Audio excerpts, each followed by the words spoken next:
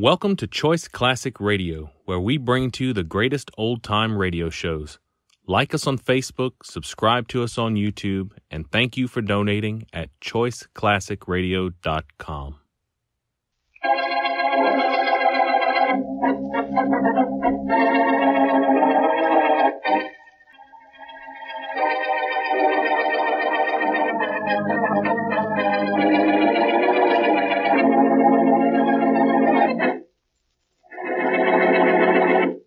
Blackie, someone at the door. Want me to see who it is? No, never mind, Mary. It's trouble. I'll tell her to go away. I said we were going to the theater tonight, and I meant it. I'll believe we're going after we get there.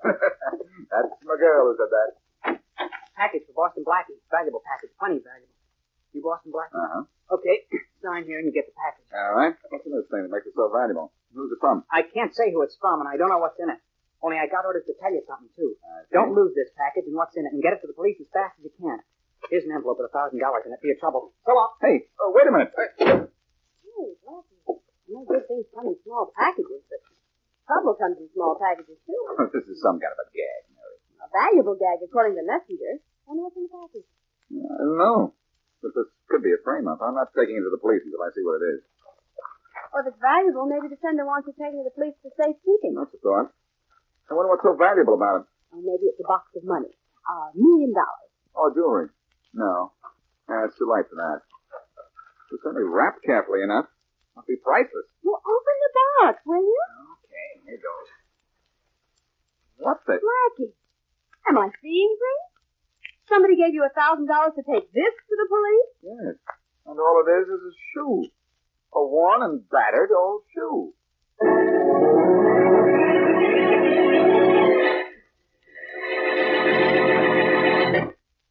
And now, back to Dick Calmer as Boston Blackie. Enemy to those who make him an enemy. Friend to those who have no friend.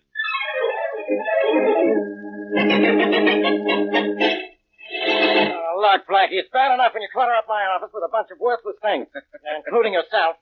But when you bring me an old shoe... Now, wait a minute, Faraday. I thought this shoe was some kind of a gag, too, but I was paid $1,000 to deliver it to you.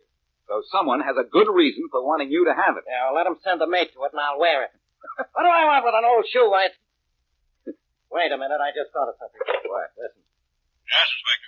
Matthews, there was a case about 9 or 10 years ago that's still unsolved. Yeah? Case involving a shoe print. We never found the shoe that made it. I think I remember something about it, Inspector. Well, check the files, will you? Tell me what case it was. Yes, sir. Right away. Well, Blackie, what do you think of that? I think it's wonderful, Faraday, if this is the shoe that figured in that case. Some shoe made that print. We never found the shoe. Mm-hmm. Why would anyone want a shoe brought to the police unless it was some kind of evidence in some case? Well, there might be other reasons. What other reasons? Well, I don't know. Seems just a little too simple that this shoe is evidence in the murder case. You always want to make things complicated, don't you? Well, this is one time... Yeah? Inspector, this is Matthews. Yeah? About that case, What Inspector. case was it? Could you find it? Yes. The only unsolved case we have involving a shoe print's the Richards case. That was 10 years ago. Thanks, Matthews. That's all I want to know for now. I remember the rest of the case. Yes. Well, your memory's really sharp today, isn't it, Faraday? Yes, I know all about this now. The person who sent the shoe to you knows that it's evidence and doesn't want to be mixed up in it, which is also the reason it was delivered to you and not directly to me. We still have the plaster impression of that shoe. Well, take the shoe and see if it matches the print. By the way, who was the chief suspect in the Richards murder? Don't tell me what to do. Tut, tut, tut. The chief suspect was Eddie Maley. He was a punk at that time, but he's an East Side big shot now. Eddie Maley, huh? That's right. Well, while you have a little conference with your footprint experts, I think I'll go down and have a little talk with Eddie Maley.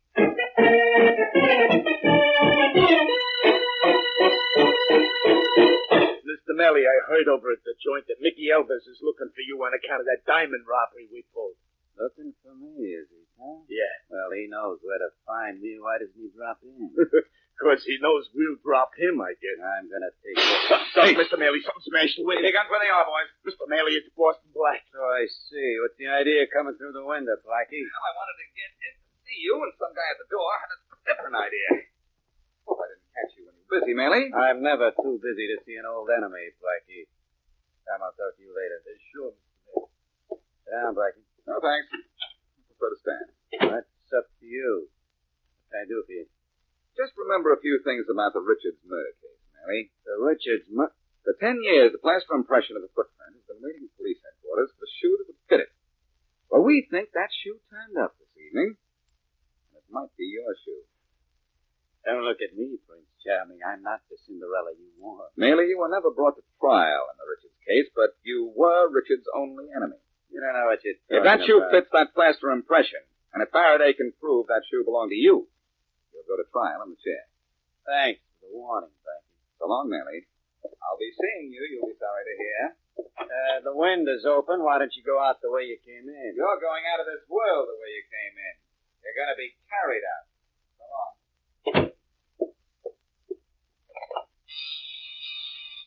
Yeah, Mr. Melly. Tom Blackie just left my office. You want us to muss him up as he gets to the front door, huh? No, let him go.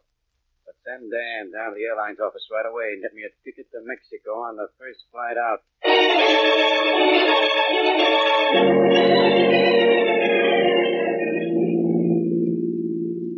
I had a lovely evening. Not going to the theater.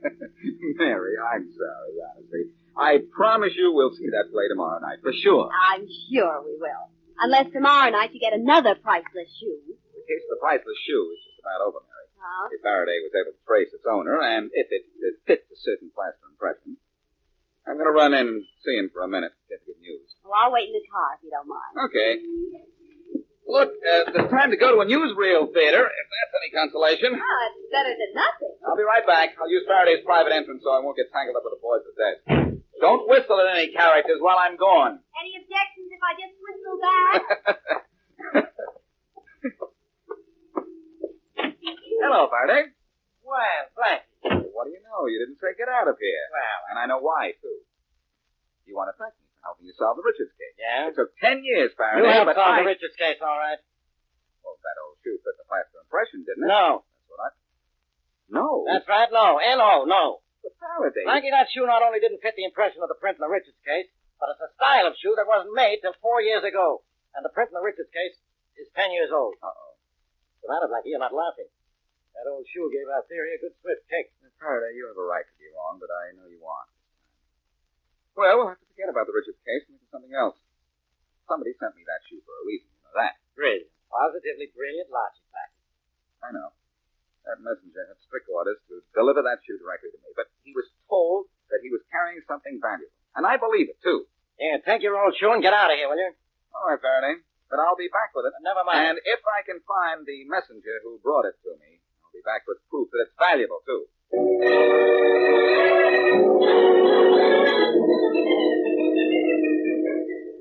Paper? Paper? Who'll buy a paper from the Norman? Oh, Miss Brown. You never fail to get a paper from me, do you? Haven't this year. How's everything? The same as it's been at my newsstand every night since you bought my first paper. Yeah. Here you are. Thank you. How's Mr. Brown? Fine, thank you. See you tomorrow evening. Good night. Good night, Miss Johnson. Paper. Paper. Latest paper. Buy a paper, please, mister. Like to change any minute. I might as well cross here as anywhere else, Bill. Paper. Will you buy a paper, please, gentlemen? Oh, why don't you get lost? What a disposition you got, Rod. Buy a paper from the guy. Get lost, will Here, you? Grandpa. This won't buy a yacht, but I'll buy a paper from you. Keep the change. Thank you. Thank you very much. Paper. Who'll buy a paper? Hey, come on, Bill. Lights change, let's cross. Oh, come on, will you? Hey. Holy mackerel, what a disposition you got. You inherit that from your old man? I inherited nothing from him. I love this. He with an old man worth $500,000, and I haven't got a dime. You'll get the money soon. You're a lawyer, I can promise that. So what do you care? I care because I want it now. I want to feel it in my pocket. I want to spend it. I want to be rich. I know. I was born to be rich, Bill. And until I am, I'm going to be miserable. I wonder if you won't still be miserable after you get your old man's money.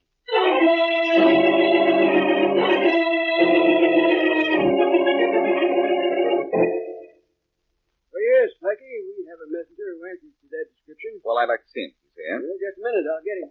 Oh, Blackie, I hope he's the one. We've been to almost every messenger service in town. We just are luck the guy who delivered that shoe wasn't from a messenger service at all. Will you come in a minute? Come, Pat. Blackie, this boy fits the description you give me. Is he the one? Yes, he is. I had laughed. Oh, hiya, Blackie. Hello there. What's your name, son? Harry Young? Well, Harry. Yeah? Did you know what was in the package that you delivered to me early this evening? No, I didn't. What was this? This old shoe. Huh?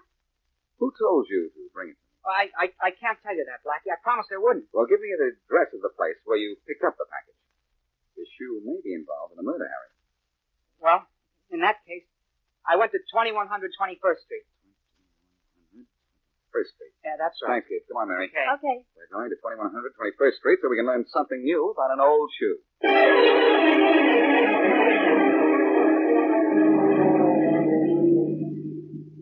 I love the way we went to the newsreel theater, Blackie. Oh, Mary, I know one that's open till 4 in the morning. Uh-huh.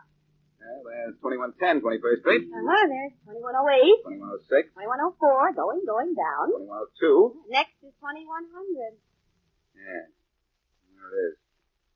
The real estate sign says, yes, that's it. 2100 is an empty lot. So I think. And it's one time when a lot tells us nothing.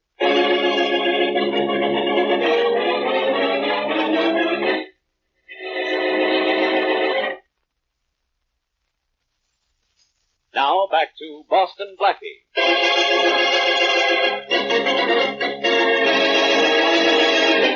Blackie receives a package, the contents of which are supposed to be valuable.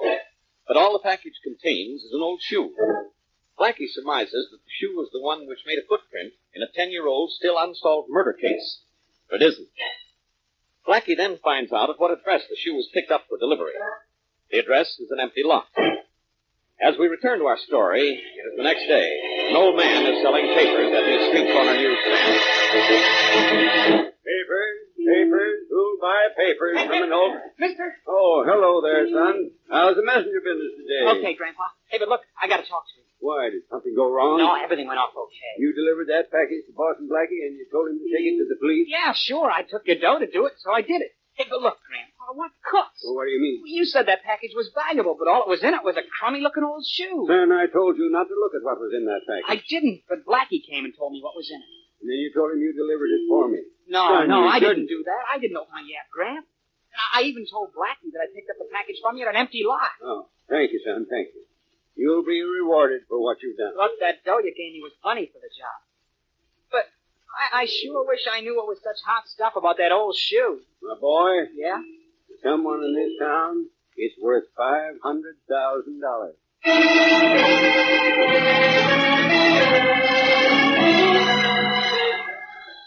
Plane leaving at gate 11 for Washington, Dallas, and Mexico City. Plane leaving at gate 11 for Washington, Hello there. Mexico City. You don't mind? Well, maybe I do. Or maybe you better not. Going somewhere, Maley? How'd you know my name? I make it my business to know the names of guys like you. And the faces, too. My car. A badge, yeah? Williams is the name, Maley. Deputy Inspector Williams. Now that we're old friends, maybe you'd like to come along with me. Some other time, Williams. I have other plans right now. Plans for a trip on a plane, huh, Maley? I don't think you'll like it in Mexico. The chili con carne might not agree with you. Besides, I don't think Inspector Faraday would like you leaving town. Look, I'm not doing anything wrong. No, but there's a chance you did do something wrong, and very recently.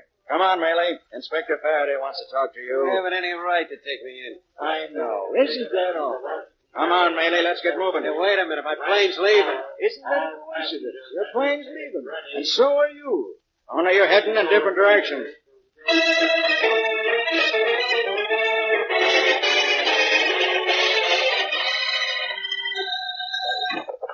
Homicide, Faraday speaking. Inspector Faraday, this is Deputy Inspector Williams at the airport. Yes, William. Guess who was down here getting ready to board the plane for Mexico? Oh, a Mexican? A guy we don't like here, and they won't like in Mexico. Eddie Maley. Really, huh? Yeah, I spotted him just a minute ago. And Blackie talked to him yesterday about the Richards murder case. Yeah, I know, but I found a lot of stolen diamonds on him. Stuff taken in that big hold up last week. Wow. Don't go away, Inspector. I'm bringing him in.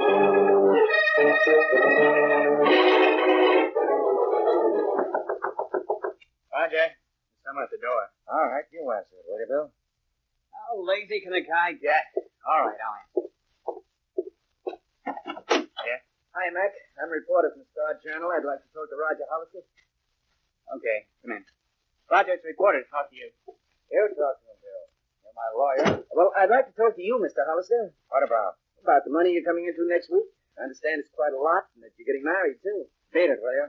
I hate reporters. Roger, what's the matter with you? It won't do you any harm to talk. Look, you talk to him if you want to, Bill. I'm going to read a book. Hey, what's the matter with that kid? Nothing. He's just his usual disagreeable self. Well, look, maybe you'll tell me what I want to know. Maybe. Young Hollister gets his dad's dough next week, right? Yeah, we can do that. I understand nobody knows whether old Hollister is dead or alive. No, no one knows for sure. He just left home for his office one morning and was never heard from or seen again. Mm-hmm. Neither he nor his body have ever turned up anywhere. But it'll be 7 years to the day next Wednesday, huh? That's right. And at the end of 7 years, old Hollister is legally dead, and young Hollister goes from rags to riches. And from bachelorhood to married life. Some break for the dame he's marrying. Young Hollister inherits. Quite a hunk of dough it is, too. Yeah, Roger's the only living heir. His mother was killed in an auto accident 2 years ago. Neither she nor the son could touch a cent of the old guy's money all the years he's been missing. Not a dime of it. But next week, Roger gets it all. Well, some guys get all the breaks. Yeah, I know. But why is it, friend, that it's generally the wrong guy?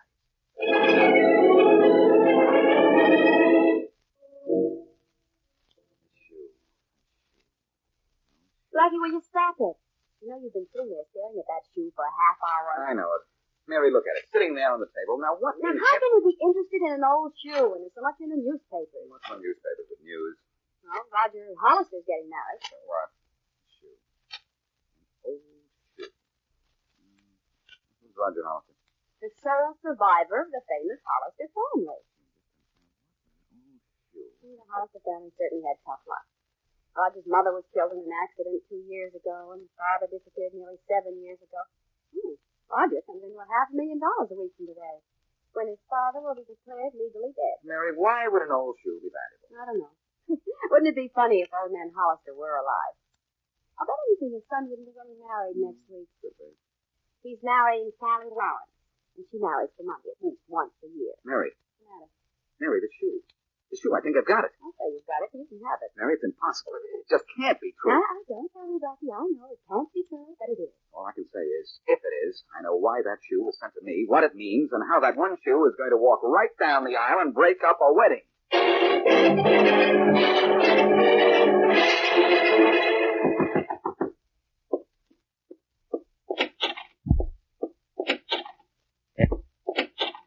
Yes? Are you Roger Hollister? So what if I am? So you're just the guy I want to see. Hey, nobody invited you in. I took the invitation for granted. I'm Boston Blackie. Boston Blackie, huh? What do you want with me? Not much. From what I hear of you, you're not worth much. But you will be a week from today. Does this shoe look familiar to you? No. Should it? No, not especially. But would you say it was the size shoe your father wore? How should I know? Haven't seen my old man for almost 7 years. And you've really missed him, haven't you? Look, what did you come up here for? To insult me? No, but now that you mention it, certainly isn't a bad idea. That is, if it's possible to insult someone like you. Tell you what is possible. You're going to be thrown out of here on your ear. Which ear? I'm particular about which one I land on. This ear. No. Right here, wrong ear. No. Right here, wrong ear. No. Right here, wrong ear. No. Right here, wrong ear.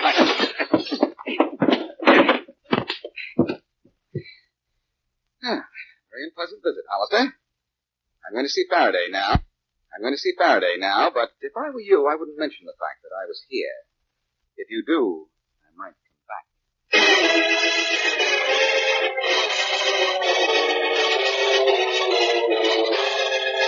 Well, Faraday, whose fingerprints were on the old shoe? You only brought it back an hour ago. What do you think? We have nothing else to do but check it for you? No, but I think you did. We did. Your fingerprints were on it. And yours. Uh-huh. And the lab technician. Uh-huh. And another print, too. How fresh is that other print? Very. It was made in the last day or two, I'd say. And made very definitely, too. You know whose print that is? Yeah. We have a duplicate in our non-criminal file. Naturally.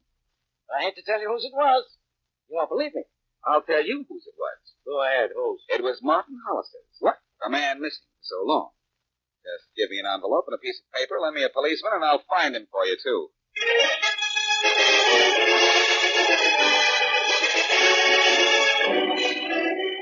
Papers?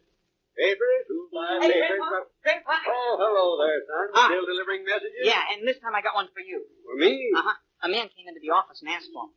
Then he gave me this envelope and told me to deliver it to whoever sent that old shoe to Boston Blackie. Oh, I see. Maybe you better open it, huh? And maybe you want me to take a message back. The guy said he'd wait in the office. Yes, I'll open it. Look, Grandpa, what cooks? I don't know. I couldn't sleep last night thinking about that old shoe. Are you nuts or something? No, but there are some people who might think so, son. What? Look, there's no message in this envelope. What? Just a piece of blank paper. Maybe I should have written your greeting, Who's Grandpa. that? Blackie! Thanks for making it easy for me to follow you, Harry. And if you want to know who gave you that envelope to deliver, it was a policeman I borrowed from Faraday. Blackie, I didn't want anyone to find me, but you know who I am, don't you? Yes, I do. You're Martin Hollister. What? Yes, I am. I'm glad to know you're alive, which is a sentiment that I don't think will be shared by your son.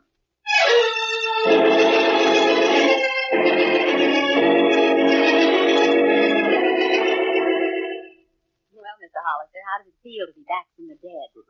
Never having been dead, Miss Wesley, I wouldn't know. But as Blackie probably told you, my whole scheme was to make it known that I was still alive, but not to give up my disguise as the old newsstand owner on the corner. I had to break through your disguise to prove my theory to Faraday, Mr. Hollister. I may have brought you out of hiding, but I didn't upset your primary purpose in sending me that shoe. Oh, what was that, Blackie?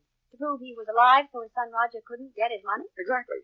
Hollister was going to continue to let the world think him dead if his son Roger changed his ways. Yeah, but he didn't change, Miss Wesley.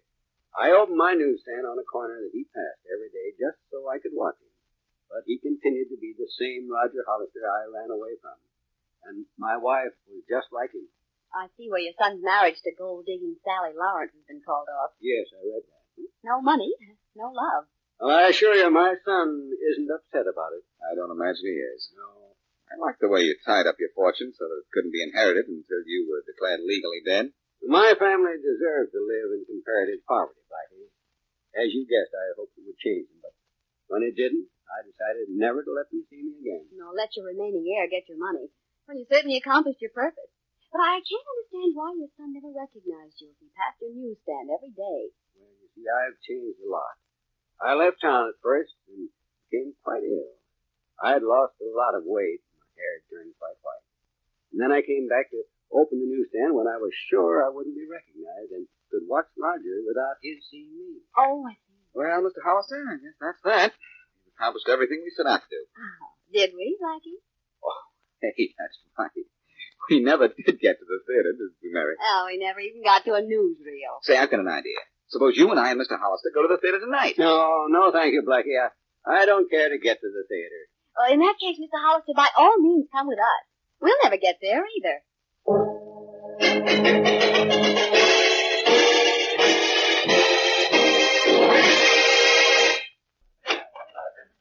Gentlemen, Mr. Jeffers. Yes, he did, gentlemen. Yes, he didn't.